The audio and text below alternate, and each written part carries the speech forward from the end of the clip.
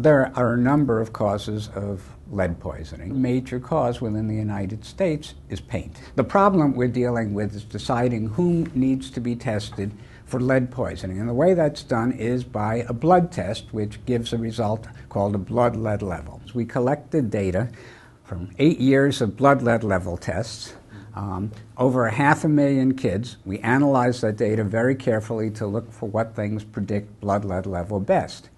We saw that percentage of old housing does so, the percentage of people who are poor, even up to 185% of the poverty level does so, people being uneducated does, and race, even controlling for everything else, does. By predicting someone's risk, we can also say who most needs to have their blood tested. This can create a situation where health departments can try to target their testing more effectively than ever. If you use census data about where the child lives, along with their race and Medicaid status, we can create a prediction equation which is in fact considerably more accurate for determining who most needs blood lead testing. This prediction equation actually can result in significant cost savings. We can get more of the children identified who really need to be tested and who have elevated blood lead level while performing fewer tests. If we use our equation